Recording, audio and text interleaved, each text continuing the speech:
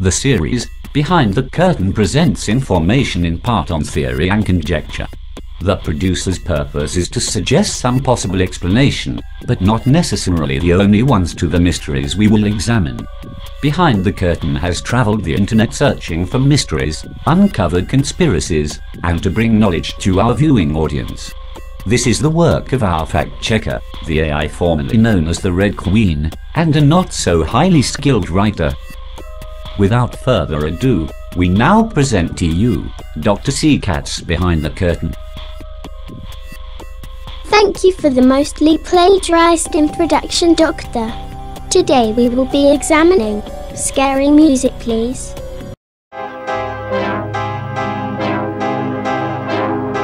Once upon a time, 1991 to be exact, the Walt Disney Corporation released the movie Beauty and the Beast. This tale as old as time is from Disney's Renaissance, and is riddled with plot holes and questionable actions. We are told that Gaston was the villain, and that Belle and the Beast are the heroes. But, was what we were told the truth? In this video, we will examine the main players, possible motivations and actions to see if he can uncover the real villain from Beauty and the Beast.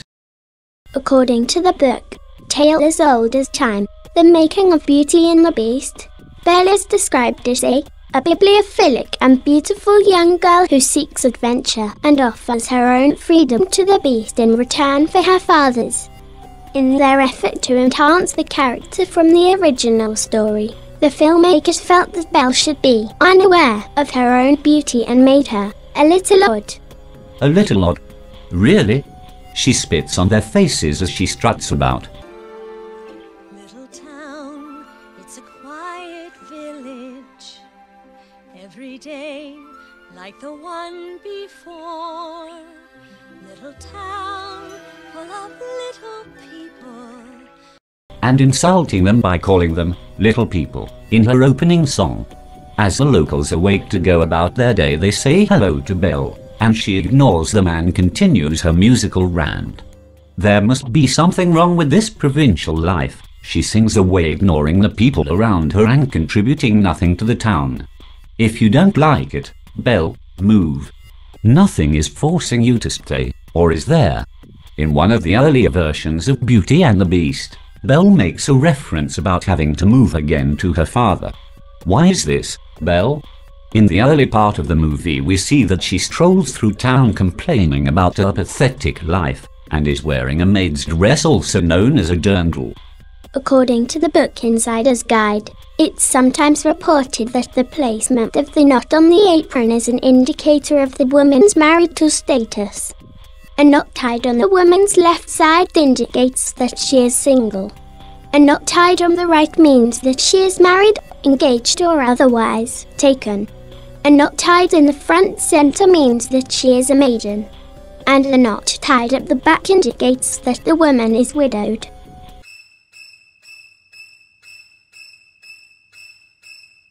So, is there something that we aren't being told directly? Belle's father had received a head injury from one of his many kooky inventions. Could the malfunction be due to sabotage by Belle in order to make him forget? But forget what? It can be assumed that if they were forced to move, and that Belle was widowed, something must have happened. Is Belle an evil black widow or an unwitting sleeper agent?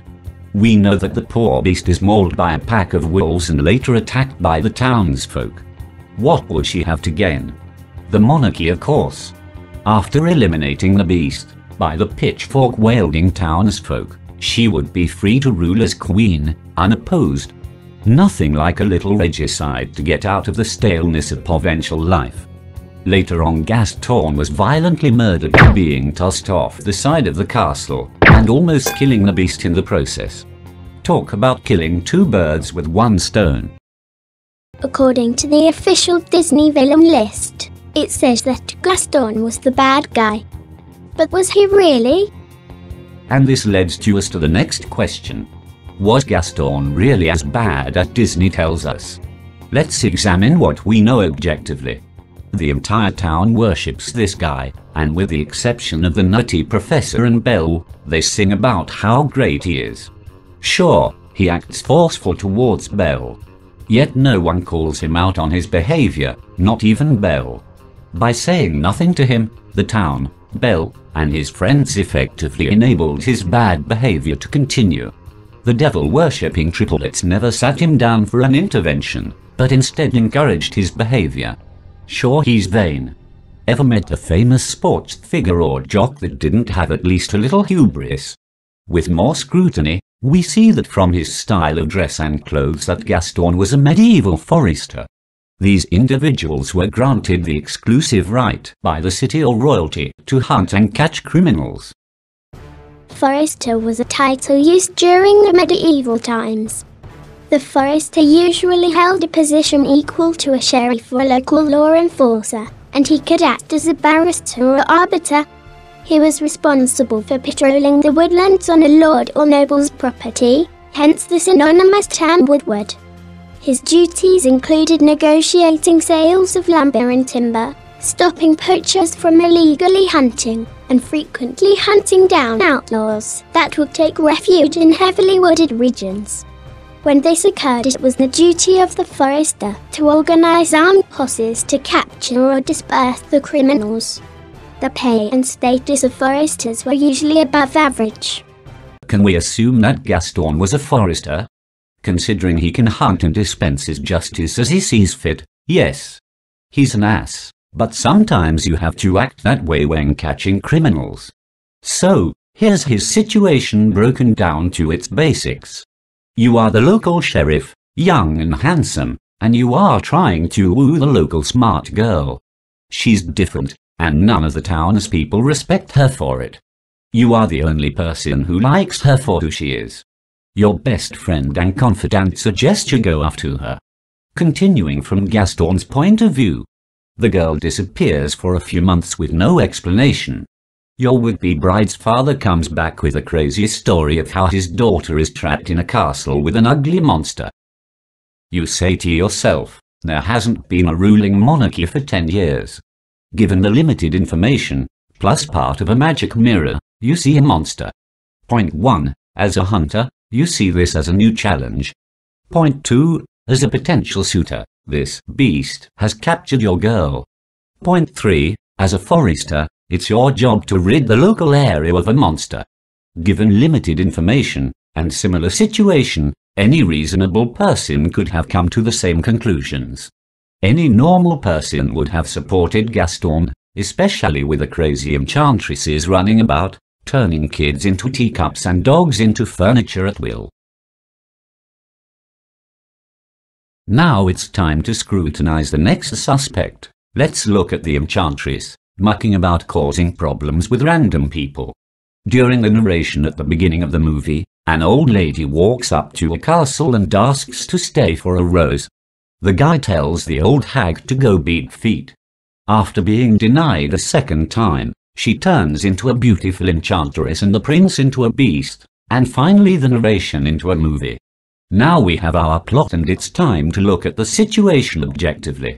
First, we see this old hag goes up to an 11-year-old boy. We know this because the clock and candlestick say they have been cursed for 10 years. 10 years we've been rusting, needing so much more than dusting. So an 11-year-old kid, who is royalty I'd like to add, is supposed to allow an unknown woman, possible an assassin, into his castle. He should have cried, "Stranger danger," called his guards and had her locked up. The rude prince was following rules of common sense. Although there were other dangers such as kidnapping for ransom, the main threat with which stranger danger campaigns are concerned is sexual abuse, especially in that time period. In recent years, the emphasis of such campaigns has shifted somewhat in order to reflect the risk of abuse by persons known to the child. Common phrases children will hear include, "Don't talk to strangers," "Don't accept gifts from strangers," "If ever approached by a stranger, tell a parent or an adult whom you trust." After following the common sense rules of stranger danger, not once but twice, he shuts the door on the old hag. In response, the old hag not only curses him, but curses the entire staff. The prince should have pulled a Ramsay Bolton or Montgomery Burns and released the hounds on this witch. Now that we have looked at the major players, it's time to look at our 11-year-old prince. It's obvious this poor kid didn't have any parents, decent advisors or guards, just random servants doing their servant thing. One day you are polishing the silverware, the next day you are the silverware. This is discounting the fact the prince didn't have any outside relatives, religious figures, treaties with surrounding nations and anything else needed to run a country. Now let's look at another character roughly the same age, Lady Lyanna of House Mormont in Game of Thrones. She was leading the Mormonts since the age of 10 after the majority of her house was butchered during the Red Wedding. If someone like Lady Mormont was in charge when the old witch walked in, then the enchantress's head and the rest of her would have been a bear's snack before you could have said, "Can I stay in your?" That little girl was a firecracker. Who the hell is educating this poor prince about Machiavelli, statecraft, or the local affairs? What about treaties and alliances? One minute you are working on trade deals with this nation, the next your trusted courtier is telling you the 11-year-old Prince got turned into a monster and the nation's chief advisor is a clock. This country is ripe for invasion. The main question should be, who's running the affairs of state? According to historical accounts, when there was a gap in authority, the church would step in to fill the power vacuum until a suitable replacement could be found. This prince was set up for failure, Game of Thrones style. Without proper guidance, the prince had no chance. So now we ask ourselves, who was the real villain from Beauty and the Beast?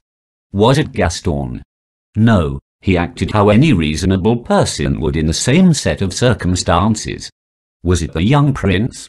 No again, because 11-year-olds shouldn't be trusted with making life-changing decisions. Was it Belle? It's possible since she had the most to gain. Or was it the evil enchantress? Now let's re-examine the evil enchantress's role she played. The following hypothesis hinges on the fact that all Disney movies are connected. With countless Easter eggs, fan-made videos, and shared universe in video games, this is more than a simple hypothesis, and more likely a reliable theory. With that being said, there's significant evidence that suggests the evil enchantress and the evil queen from Snow White are one in the same. That's right, they're the same person. The enchantress and the evil queen have similar personality characteristics, methods of operation, and parallel physical appearances. Both women have the ability to transform their looks and can use disguises, have an obsession with inner and outer beauty. Both women can use magic, and will go to extremes to punish those they don't like. As far as physical appearances are concerned, both have nose warts on roughly the same location, bearing artistic license in the stained glass picture. And the evil witch and enchantress have yellow eyes and blonde hair. Finally, both like to give away items, such as the apple and the rose. But without further evidence we can only speculate on this correlation. Until that happens, this conspiracy hypothesis will be rated 3 out of 5 magic bullets. While we can only guess that the true motives of the enchantress/evil queen, we know for certain she had no reason to kill Gaston or overthrow the local ruling government. So was the real villain of the story Belle? She may have murdered her previous husband, socially engineered Gaston and the townsfolk into attacking the beast, and manipulated the prince into falling in love with her, thus elevating her social standing, but there may have been someone more dangerous lurking in the story. An individual who was pulling the strings from the start. A character so devious her murder spree has spanned hundreds of years, leaving a trail of bodies in this character's wake. With plenty of evidence in the movie, one can easily assume that Belle was turned into a Manchurian candidate, or a willing assassin, in order to further this individual's lust for power while hiding in plain sight. The last suspect will be revealed in Part 2 of Beauty and the Beast, the real villain. But what do I know? I'm just a cat.